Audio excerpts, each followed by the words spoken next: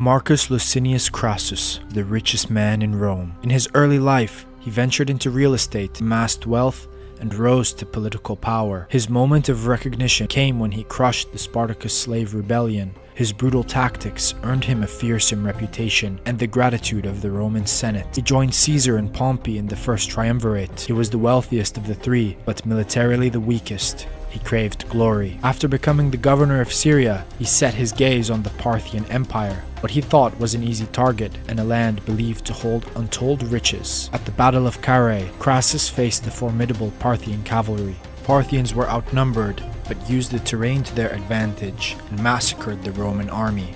Crassus was wounded, attempted to negotiate, but the Parthian general ordered he be killed. Some say they cut off his head.